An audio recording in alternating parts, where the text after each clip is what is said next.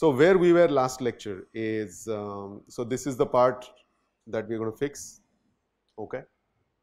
So this is the mistake, this should be 250 and this should be 6, this should be 3 by 4 and then you get 54 megabits per second. That's a correction, okay. And so then we went into transceiver architectures. That was the main thing. So I wanted to refresh that because I have not completed the 0IF part yet. So the problem with you know, heterodyne, what was the main problem with heterodyne conversion? Image was the issue, right? So so then we went into 0IF and then we are talking about what are the issues with 0IF technique, right?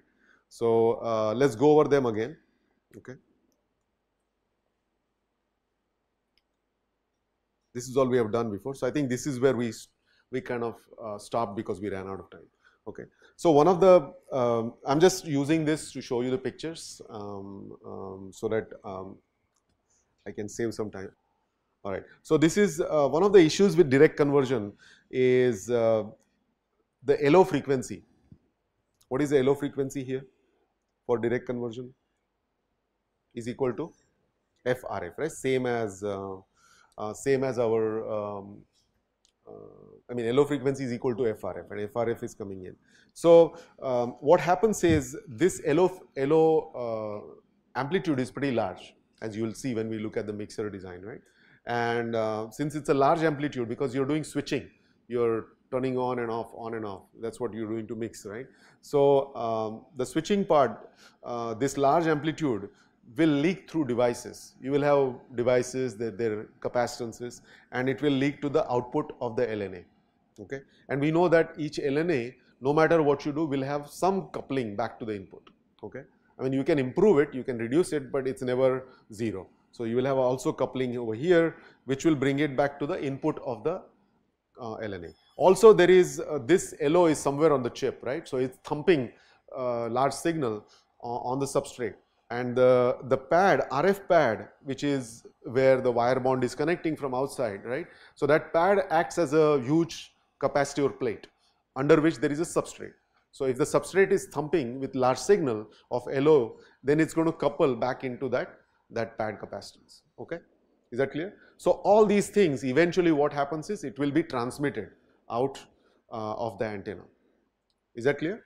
Okay. So this is the problem, the LO leakage problem that you have to worry about when it comes to, and this is not good, because what will happen is there might be somebody else right next to you who is also on the same channel, and you become, you are basically hurting him from receiving very weak signal, because you are transmitting however weak it is, it's very close, so he will receive that first, and that phone will get desensed, okay. So that's the reason this LO leakage is important.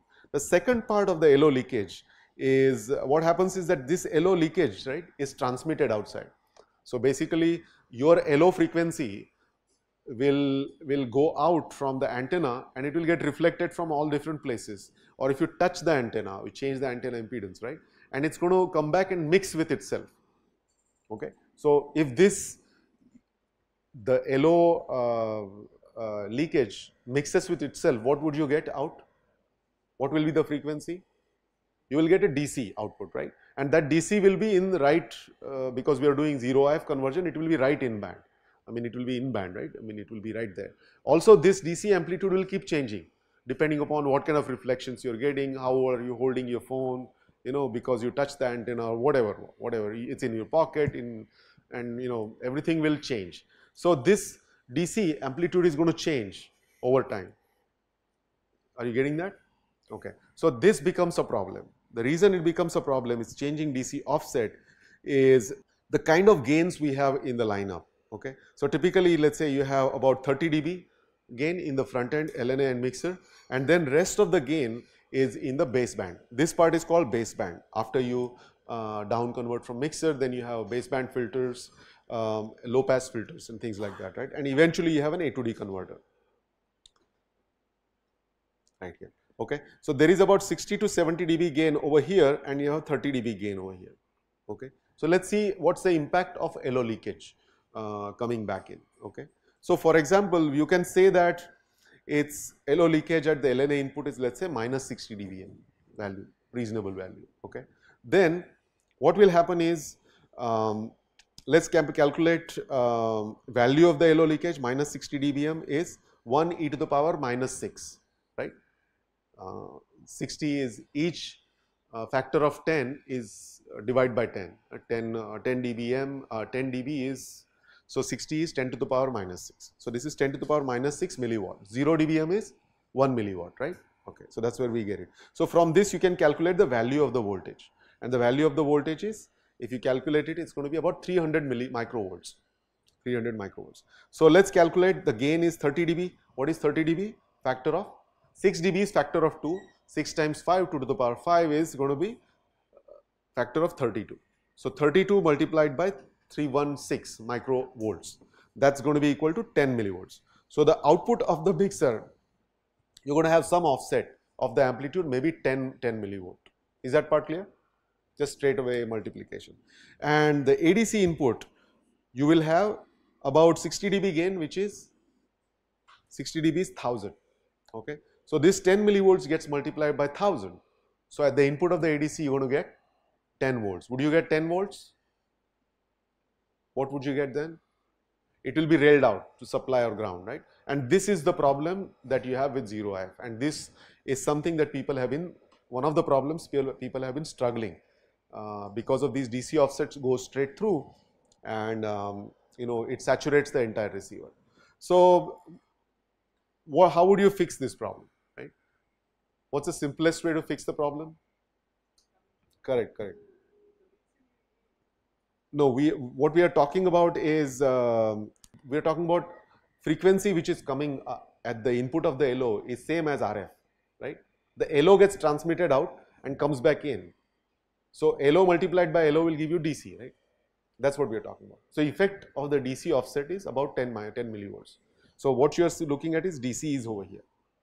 Okay. So what's the easiest way to get rid of the DC? EE101. Huh? What do you use? Capacitor, right? You can use a capacitor. So you can do something like a high pass circuit. So people did that. So what you do is you just add a capacitor out here. Okay. Because you cannot add capacitor before this. Only once you get DC you can block it.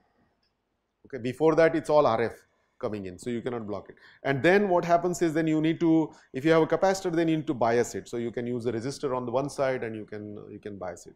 Now what happens is that this RC filter, we just want to notch out DC and nothing else, right? Because you may have some information in the entire spectrum. So this is what the response looks like once you notch out. Now one of the issues with this, it works. I mean, I have done this before. What happens is, this corner needs to be really low. Okay. So if you want a low corner, that means you want RC product to be very high. Make sense? So if RC product is high, which means you need large capacitors, right? So which means this is a very slow circuit. Okay. So if it's very slow circuit, then the DC is also changing. You want to kind of really have a really narrow band filter then. So very slow response is what you get for transients. If there is a transient in the circuit, then it takes a long time to settle down. Okay. So what people do is, they keep, I mean, what we have done is this resistor, you keep it adaptive.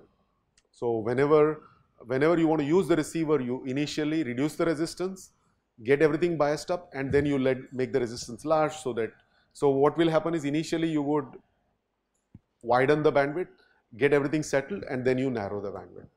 Very commonly used technique. Okay. And then the next thing is, so as I said, large capacitance needed. And then, so the next way to solve it is, you can do DC offset cancellation. So this is kind of how the thing evolved. Initially, the first version of the receiver if you remember those radios that I showed you, we used the capacitor there. So what we had to do was, we had 4 capacitors which were going outside the chip and coming back in. So it looked kind of an ugly solution, but it worked. But that was the first 0IF receiver that we worked on. But the next version, then what we tried to do was, you can actually put a DAC, D to A converter, All of you know what a DAC is? Many of you are doing mixed signal class, right? So it's a D to A converter, which means what you do here is follow my train of thought here. The output of the mixer is going through these filters, everything coming out at the A to D converter, right? So at the A to D converter, you can figure out if you're clipping. Okay, you can look at the data and tell if it's railed out one way or the other. Okay, so then what you can do is you can make a decision based on that. All right, and then you can correct that offset by applying a D to A converter.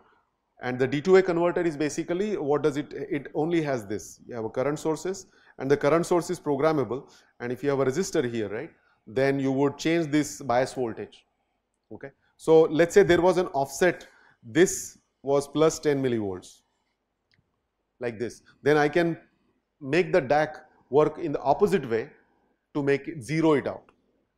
Okay, so the DAC will have certain current which will flow, by which I can introduce artificial offset to zero out the two outputs. Okay, so the DAC only needs a digital input. Okay, so you can do all the calibration, DC offset calibration, and then you can hold that value. Is this part clear what I'm saying? Which part is not clear? Why is it? Okay, you understand how the DC offset shows up, right? Yeah, so you can have a DC offset of, let's say, 10 millivolts from the previous example, which means that the voltage on the top side and voltage on the bottom side differs by 10 millivolts. Okay, so now what I can do is I can extract current from one leg and I can pump in current in another leg and artificially skew that offset to zero. Correct? And that measurement, the data that I need to feed to the DAC, is controlled by the output of the ADC. So there is some logic circuit over here which will just look at the ADC output in that calibration mode, and it will tell, okay, if my output is so high, then I'm going to tweak until you get it to zero. Okay, so it's like a feedback loop. That's it. So all this stuff is done in digital, and you just tune it out to zero. That's what. The beauty of this is you don't have that notch, because once I set that DAC digital data input, then it's like completely there is no notch at DC. Correct. But you miss the one important point, right? If I don't have DAC, then what happens? If I have 10 millivolt of offset here, what will happen at the output, at the input of the ADC? What will happen? No. What will be the value? We just calculated the gain, right? There is 60 dB gain. So 10 millivolt becomes 10 volts. So it will saturate to VDD, and then you can't do anything about it. Okay, that's the reason. So that's the reason you have the ADC feeding back the DAC, and you're tweaking it till you get it right in the middle. Okay, so you remove the DC offset. Yeah.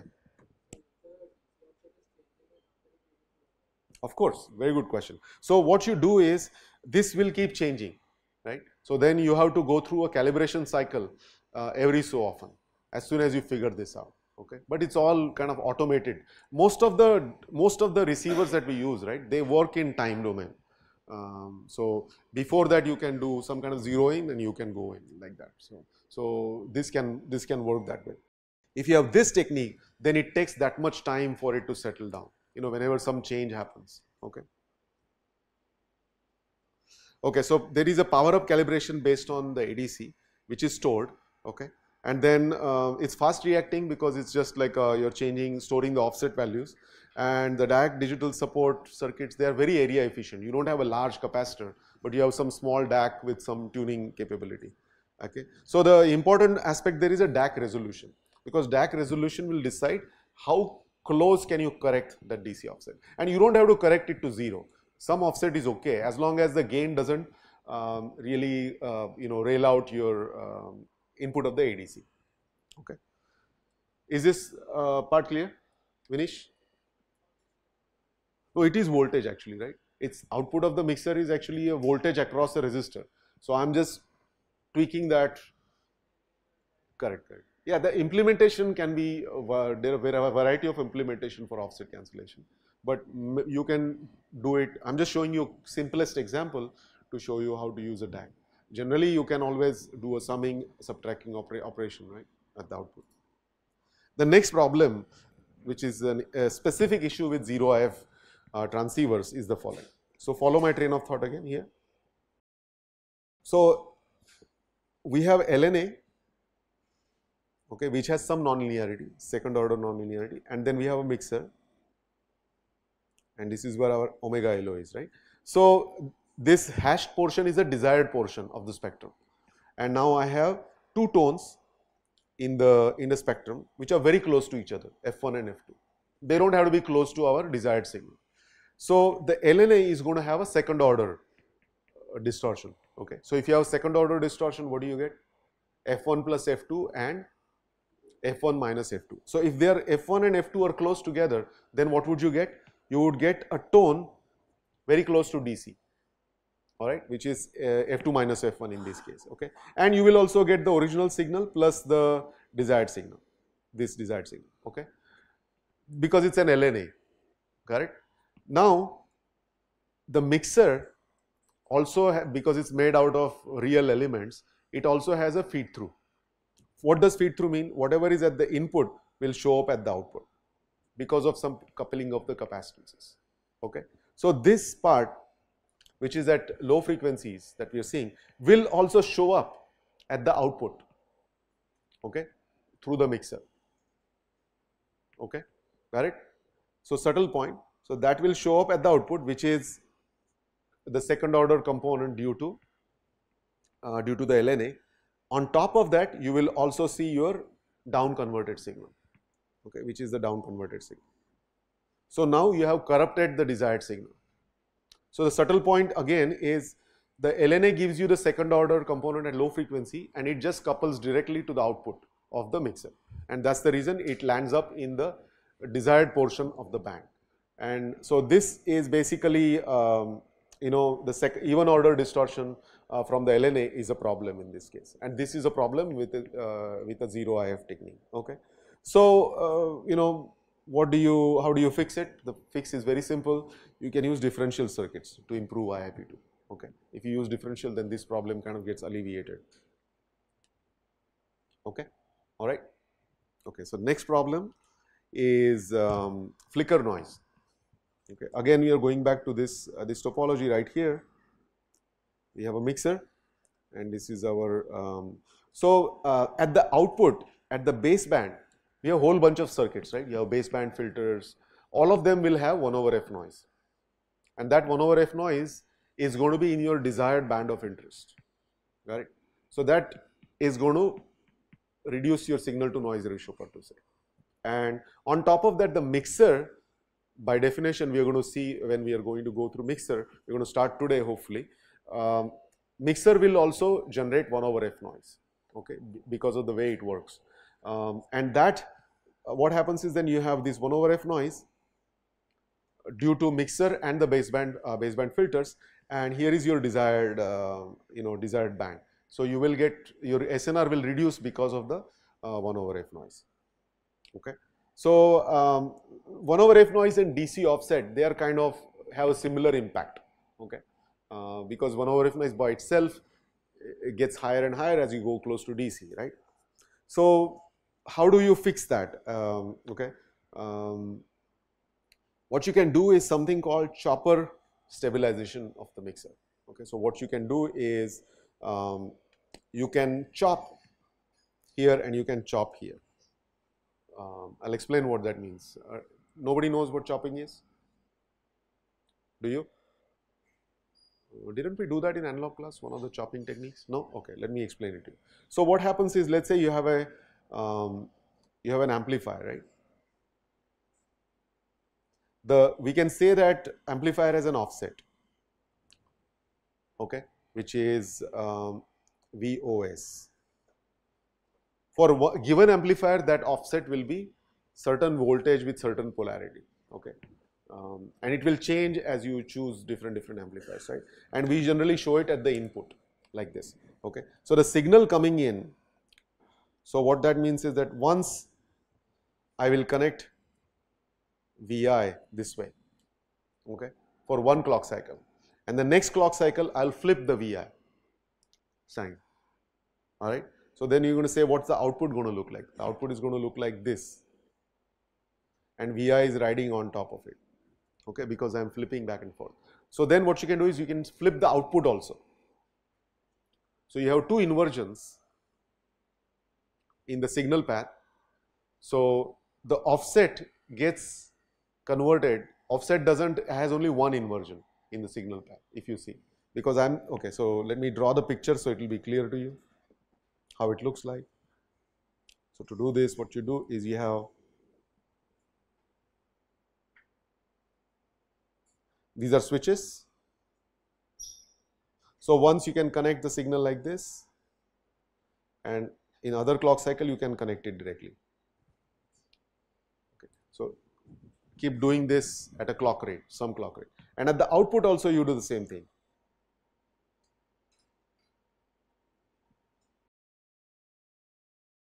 Okay, is this part clear now? So when you look at the final output, the Vi will look normal.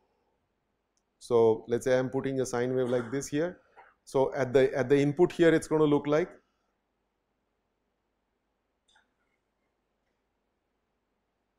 something like this, and at the output, it will again look back same, because I'm chopping it twice, synchronized way. Okay. However, the offset signal, now what will happen to offset? Offset will look like it will be riding on top of it. So offset will look like this, and if you look at the spectrum of the offset, what will happen? Where would it be? Would it be at DC? It will be at the clock rate. Okay. So if you look at the spectrum, the spectrum looks kind of like this. This is your F chop, and the offset shows up here. Okay. So we just moved the offset to the higher frequency, and this one we can get rid of it because it depends on your chopping frequency, and you can choose the chopping frequency large enough so that you can filter it out. Okay, so this technique is called chopper stabilization, or there is another name I don't remember now. Okay, so if the offset can go to the high frequency, you can also get your 1/f noise to go to the high frequency by induction. Does it make sense? So whatever 1/f noise you're going to have, that also we are representing like this, right? 1/f at the input of the amplifier. So it will show up like this. Okay. So 1/f noise we have shifted to high frequency, and we can filter it out. So this technique is used, actually I've worked on techniques like this before, and they work pretty well. Okay, so this is the solution, chopper stabilization mixer. You can do a good job at design, and it's not a problem. Okay.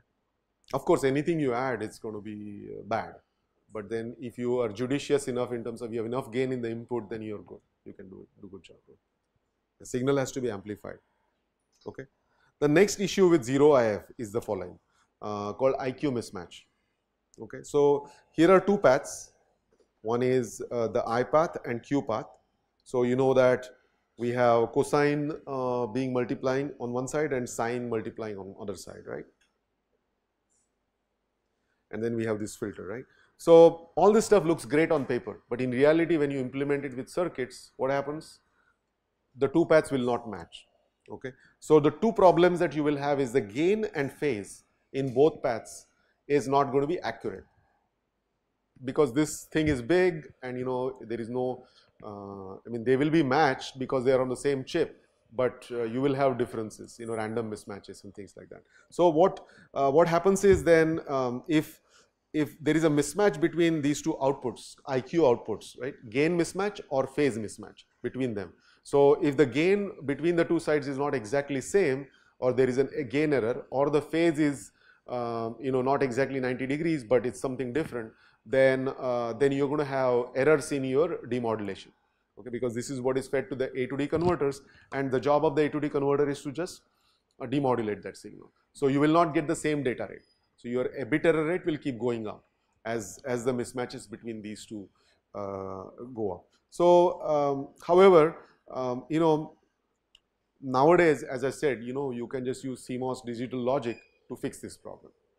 Okay, so what you can do is you can do calibrations. So what you do is at the input, you can switch in a known tone at the input, and then you just measure at the ADC output what is the amplitude. Okay, and then you can say on this side I'm getting this much output, on the other side I'm getting slightly less output, and then I can store that. The calculation I can store in memory. All right, and then you can also then you don't have to do any corrections. You just have to make the calculation and store that information, and the DSP takes care of everything. I like to use that word. DSP takes care of everything. Okay, so basically all these go into the DSP calculation coefficients, and they know what to do. I mean, they're really good at this stuff, and so you don't have to worry about it. Basically, I mean, literally all the chips that recent times I have worked on, they just put on this calibration module. Okay, we have it under control. So you don't have to design this over and over again. The DSP engine has all these features. They have done it over many years, so we can put that module and do the calibration. So our job as an analog RF designer is to make sure that we provide a known tone and or at a right frequency at the input for this calibration, and then it should have certain harmonic distortion specification that you have to meet, because you should not have any distortion in the incoming tone, because the distortion will also mess up your calculations. That's the reason. Okay, so all these things, right? After you do all these things in digital logic, right, then you can correct it, and if you correct it to maybe 0.5 dB error, it's acceptable, or 1 degree of phase error between the two paths. So this is like the goal for high-end receivers. All right, is this part clear? How to do this thing? This will change. This will change with temperature, everything it will change. No, once you do the calibration, you will get certain value of 0.5 dB error and 1 degree of phase error, right? Now temperature changes, something happens, this will change. So you have to store multiple values at variety of temperatures, and all the information is there on the chip. The temperature information is there, what kind of process you have, you kind of figured it out. So you generally store it as a table, and then you apply it. Many times you do this even versus frequency. So it's like a whole spectrum is stored, because this is frequency dependent as well also. So but I mean, it sounds very complicated, but there is an app for that, as I like to say. The algorithm is there, and people have done it, and they have kind of made it really nice. So all your job is to provide a tone at the input and tell them what frequency I'm going to put in, and they will change that frequency, they'll control, and then they will calibrate it out. But you need to know how it is done. Okay, so I mean, early days this was a problem. Early days you had to kind of, okay, I keep changing till I get some analog output, and then the receiver is ready to go. But now, and that kind of slowed down the usage of 0IF, because you will have you will not be able to do high data rate, modulation schemes. So here now it's really efficient now. I mean, almost everyone is using that, right? Even with all these problems. The last problem that I want to touch upon is LO pooling. Okay. So I don't know if I mentioned that earlier, but you will have this large LO, okay, which is going at the mixer input, and if there is a large RF signal, okay, because we always talked about sensitivity level RF signal, but sometimes you can be very close to the base station and you're really getting large RF signal, okay. And now that large signal is not just large signal carrier, but it will have modulation along with it, right?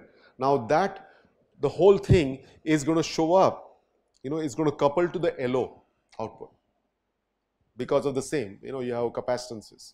And what it does is it will modulate the LO. This LO is supposed to be, very good quality LO, but it will modulate the LO because of the incoming large signal. So this basically not a good idea. So you have to worry about this. This RF to LO isolation plays an important role, and we kind of try to take care of this in the mixer design itself, okay, to make sure that this doesn't happen. And generally you use cascode devices and things like that, so you have to worry about all those things. Also, what happens is if your VCO is also operating at the same frequency, right, then you have this problem, because the VCO will also VCO is a very sensitive circuit. It has one inductor, one capacitor, and a negative resistance. So if anything like that shows up on chip, then the VCO starts singing a different tune, literally. Okay, the VCO will not give you that accurate reference tone. So people typically what they do is they have VCO running at twice the frequency, 2 times LO. Okay, so that this problem doesn't show up, because if it's 2 times LO, then the incoming RF part is already well filtered out. Okay, it's already filtered out. So the very large RF input cannot at 2 times LO cannot come in. It's already filtered out. Okay, and the VCO is then only when you come close to the mixer you divide it by 2. Okay, so that's the solution people use for LO cooling. Okay, so as I said again, despite all these challenges, right, the DCR is one of the most popular approaches in recent times, and it has really pushed the RF transceivers, CMOS transceivers envelope to a limit right now, as you can see, right. I mean, almost every transceiver is single chip integrated IC. Okay, you have digital, analog, everything on the same chip, and all these calibration techniques the people have figured out. I mean, nowadays you will not see the RF piece separate and digital piece separate. I mean, it would be insane to see something like that. Okay, so I think all of you, I told you the story. We worked on the first transceiver, which was all single chip transceiver, and then what happened there was, this is in 1996 when I was working on this. I mean, in a team, we had a large team of people. We were trying to figure it out, and our goal was to bring out this single chip transceiver. You know, so 0IF was the best way to do it. Before that, you had to have these bulky filters, image filters, and that bulky image filter would make the radio like a brick, literally brick. And if you have multiple channels, multiple bands, then you have to have multiple filters used to be there. And these are low frequency, 455 kilohertz, 10.7 megahertz type of filters, so life was not that good. So when we did this one, the size of the radio became very small, okay. But then you have to take care of all these problems. So the first transceiver that we built was a single chip, but it had those, you remember that capacitors to notch out the DC? Those were outside. So we put the capacitors outside to notch out the DC part so that everything works.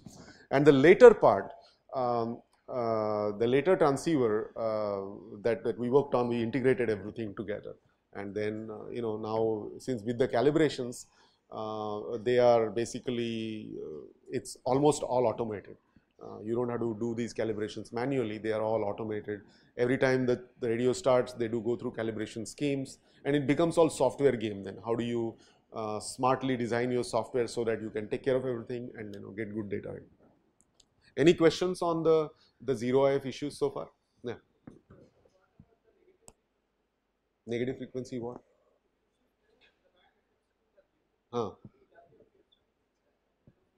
Can you speak a little louder? Okay. Yeah. Yeah, that's the IQ. I mean, which is what you read in that paper, right? The one that I gave you. No, you didn't read it? Huh? Okay. So we will go through that. I'll explain. Okay. So last class, right? If you remember this part, I kind of cheated to give you a feel that, oh, everything is okay. All I'm doing is downshifting. But if you have had, if the desired frequency, let's use a red color, was like this, okay. I intentionally chose it to be symmetrical to fool you, that everything looks good if I just down convert, right? But then if I had this, something like this, then what will happen is you will get here in this band, you will get something like this, and you will get something like this. Okay. So you will get a flipped version on top of each other, right? And the only way you can decode that is through IQ technique. Okay, and that's what is there in that quadrature signal processing node that I gave you, right? Okay, all right. So let's kind of review that, review the quadrature signal processing, because this is what we are talking about. Why do you do IQ? Okay, I think this first portion is pretty straightforward and obvious, right? I'm scrolling fast, I'm sorry, but let me just find what I want to show you and then we can go through it. Okay, let's get through I just want to show you the figures, right?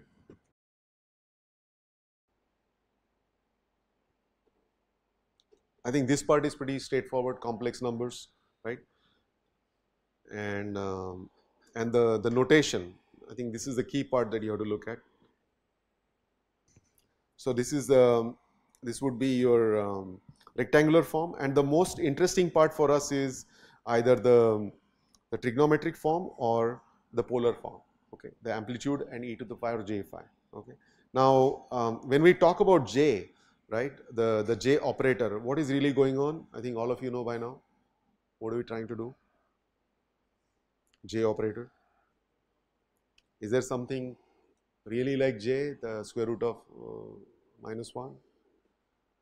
J is an operator basically which takes you from you move it by 90 degrees, right, in a counterclockwise. Is that part clear by reading this one? Okay. So whenever you multiply, let's say this was number, and that's kind of the most important revelation, right? People use j, people know that j times j is equal to minus 1, but they don't have that feel of physical interpretation or understanding of what's really happening. Why are we doing all this stuff? Everybody can do a math example very quickly with j, with the complex numbers, but if you don't have this insight, then you will have trouble in terms of looking at the spectrums. And as RF designers, you will have to understand the system aspect of RF design, and for that you really need to understand how to do the complex signal processing, quadrature signal processing, and deal with the waveforms, okay, spectrums basically, because without that it would be very hard for you when we are mixing and things like that. Architectures becomes harder. So the most important part is, let's say you have number 8, right, and this is on a real axis. First of all, real and imaginary, they're very confusing terms, right? It's just they have labeled those axes. You can call it x or y, you can call it in phase or quadrature phase, okay, that's all you should use.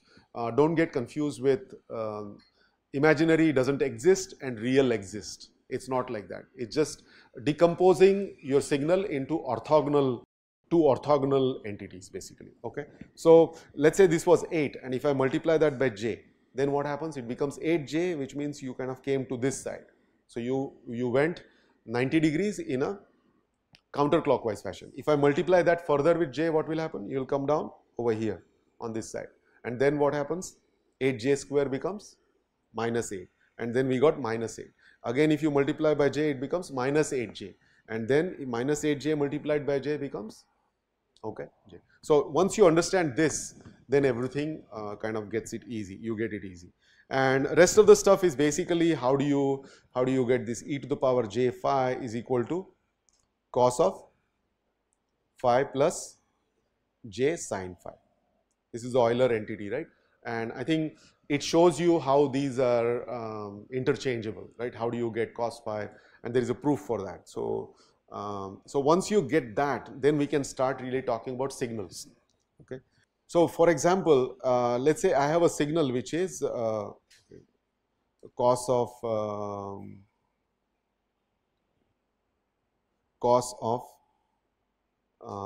2 pi f, what is it, FO, okay, FOT, okay. So now we know that, I mean, I won't go through the math proof right now, but I think you read it enough, and then you know what is this equal to? E to the power j 2 pi f0t plus, right, e to the power minus j 2 pi f0t divided by 2, okay. So how do we go back to this representation, right? The IQ representation. You can call it real or imaginary or I and Q, okay. So what we do is, what does this look like?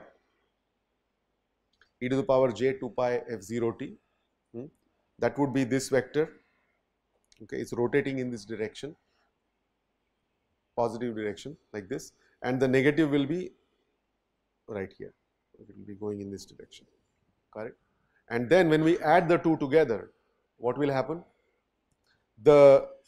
This part will get cancelled out all the time, the y-axis part or the imaginary part, and what you will see at this point, it will be here and it will move, it will go out like this, okay, sorry, I can move my pen, but you're not seeing the pen. So basically, what happens is, yeah, here you can see that this is the cos function, right?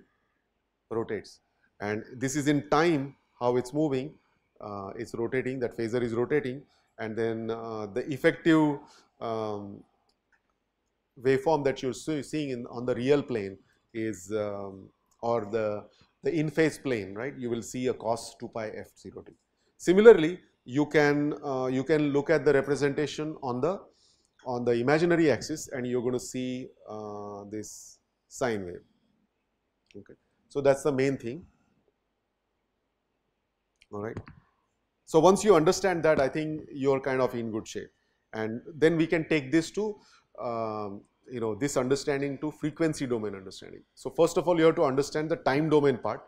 Time domain part, I think if you read and then you can understand those phasors, how they're moving, it's just a projection on the real axis or the imaginary axis, or in phase axis or quadrature axis, right? The projection will look like sine or will look like a cosine. Now let's look at it in frequency domain, right? So cos of 2 pi f0t, this is represented by e to the power j 2 pi f0t divided by 2 plus e to the power minus j 2 pi f0t. So e to the power j phi, okay, that's like an impulse function in frequency domain, right? If you do Fourier analysis, right?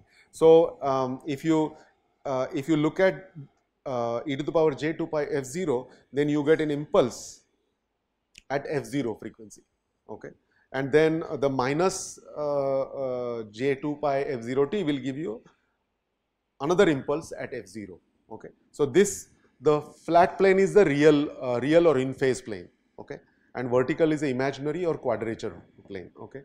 Now these are not phasors, okay. I think that's the most important point I would like to make.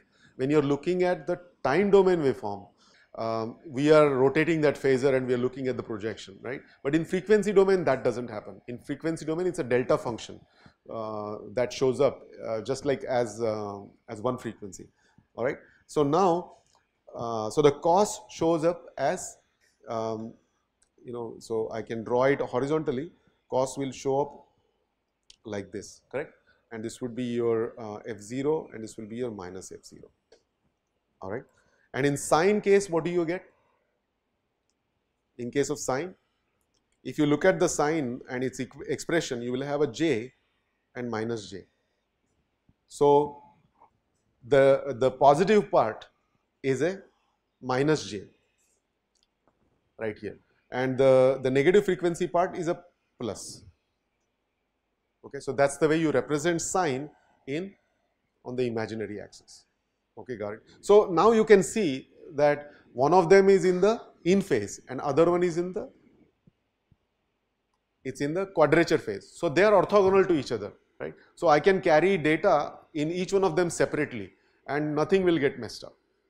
See, final output is only one voltage that's coming out. There is no like there is a separate in phase output and separate quadrature output. But we are putting them in the same bucket because we can decode them out separately.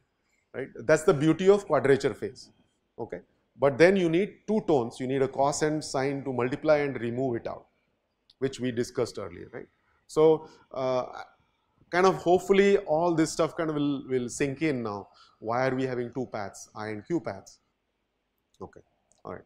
So the next part is how do we deal with it in the kind of going back from here. To show, so for example, let's take, if you remember Euler's equation, right? What was Euler's equation? Cos of 2 pi f0t plus j of sine 2 pi f0t is equal to e to the power j 2 pi f0t, right? That was the Euler's equation. So in this case, let's do it using a figure, and this kind of gives you a very good insight if you pay attention, okay. So for example, let's look at sine, so cos of 2 pi f0t we already know, okay. The flat portion is the real plane or in phase plane, okay. So you can see the cos is, everybody knows, right? The cos is just two tones at f0 and minus f0, and sine, as we said, it's going to be positive in the negative frequency domain and negative in the positive frequency domain in the frequency axis, right? And also in the imaginary plane. So since we are doing J, what does that do? J will rotate by 90 degrees, correct, in the anti-clockwise fashion. So this would rotate this way and this would rotate this way by 90 degrees, okay. So you can see this is the J sine 2 pi f0t. Are you with me so far? Okay. And when you add these two together, what happens? You will cancel out this portion and you will double up this portion, correct?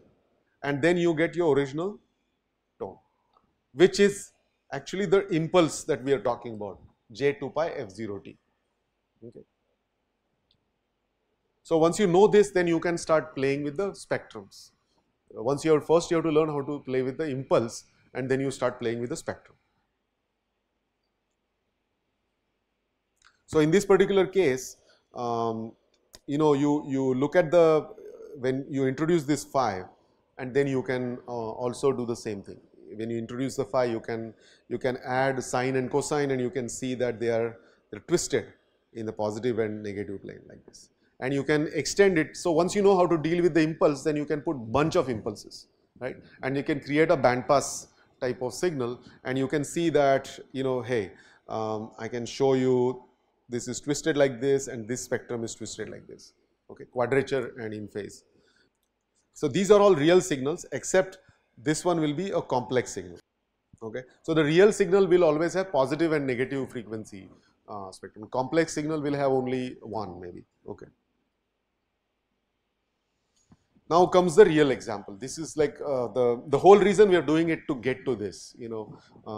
What I wanted to be able to do is to teach you how to do this portion. To how do you de-embed using quadrature signal processing the desired information. Okay, so pay close attention. And the previous one is all basics. How do you get there? Okay, so this is our original waveform. And here intentionally we are making sure that the spectrum is not symmetrical, because I messed with you earlier by showing you a symmetrical spectrum, and then you said, wow, I down converted and my job is done. But actually it's not, right? So once you look at unsymmetrical spectrum, the life becomes, then it becomes easier to see the mess up. So this is the original spectrum, and this is the negative, okay, and this is your FC minus FC, okay. And what do we want? What we want is only this part, okay. So this is the only thing that I want. And since I'm going to digitize this at certain sampling rate, right, then you will have this periodically coming in infinitely, right. Once you sample, you will have all these things. Now they have to be far apart from each other, otherwise they will alias with each other, right. So that part we do it by filtering, and the sampling rate needs to be properly done, developed this way. So this is what we want, because once I have this, then I can process that waveform in digital domain. This is what we want. So how do we do that is the question, right? Is this clear to you, all of you? This is the starting point and this is the goal. This is our goal. Where do we want to go? Goal, and this is what the original waveform. Okay.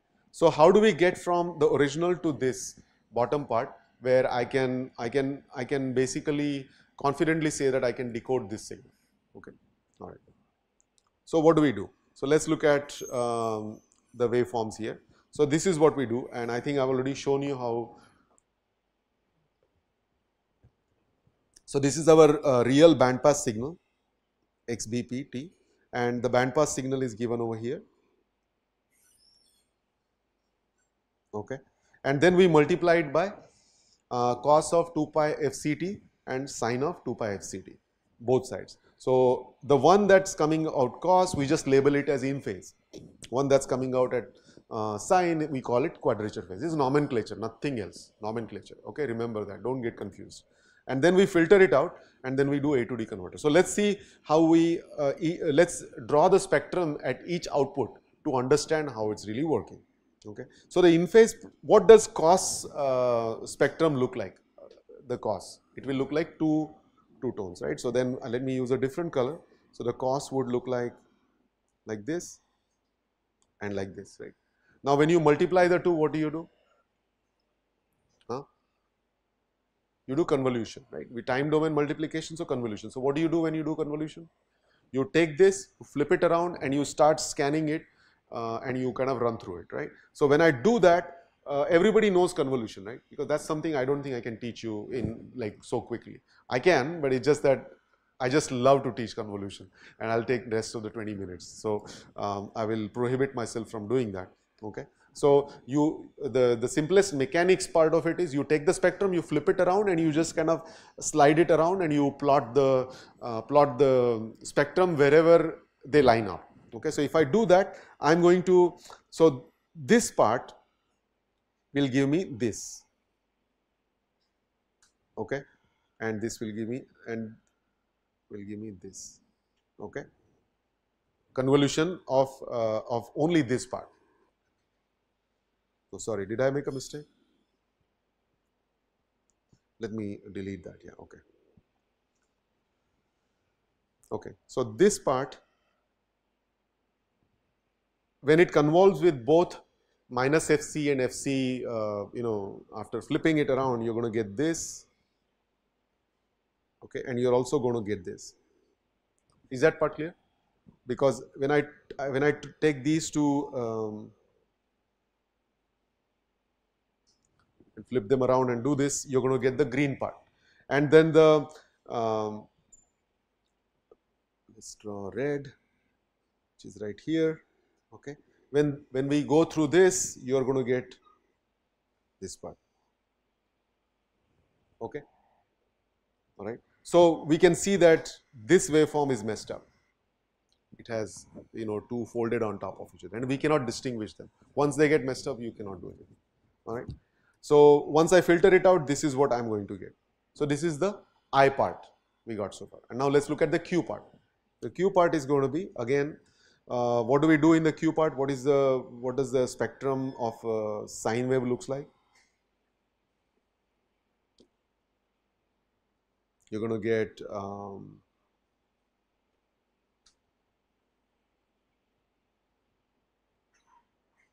something like this, right? Correct? So when I flip it, this one hits first, so I'm going to get this part, all right? And when the second guy comes in on top of it, I'm going to get this guy. You really have to know this, okay? Maybe I'm not doing a justice to explaining this very well, but if you don't know the convolution, kind of go back to basics or ask me later on, and I'll show you how to do that. So you flip around the two sine part, and then you scan it around, and you get the red part. The red part represents only this portion, okay? And then when you go forward, you will get the green part, which is so this will give you this, and it will give you this. Okay. So again, once I filter out, I'm going to get this as a quadrature. All right. And now we can see that I can easily take the two signals, and we can delete one, and you can amplify another one when you look at these two waveforms. The dotted portion, we can get rid of it. Okay. Now let's take is this clear? So this is the, we get rid of the dotted portion, and we just amplify the one that we want. So here it's in the x and y axis, imaginary and real axis. Okay. So when we in a three-dimensional view, right? Again, the imaginary part is in an imaginary axis, and then when you do the j sine, when you do what we do is if minus jqf. Okay, that's the transfer function we are trying to do. That's when we get we take this q part, which is on the imaginary axis, and we minus j. What does that mean? You make it clockwise. Okay, so then I have to rotate it clockwise, which is this way, and then you can see this is a clockwise rotation. Okay, and once you rotate it clockwise, then you can see that the proper portions cancel out.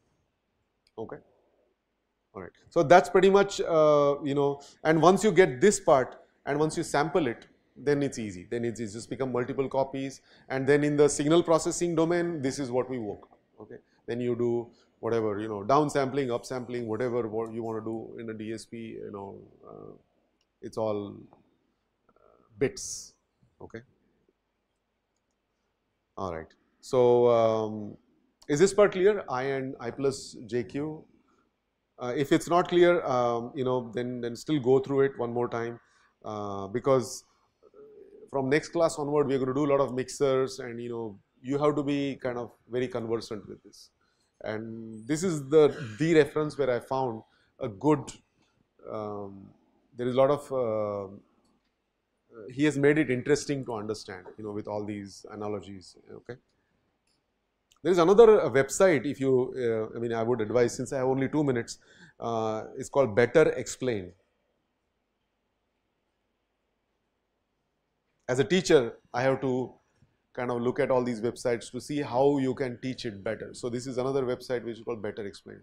And there, a lot of people contribute. How do you really explain this? How do you explain this in a simple term? And that's kind of where I figured all these things out. So if you like, you can go to that website and figure out. Then they have tons of math problems, this and that.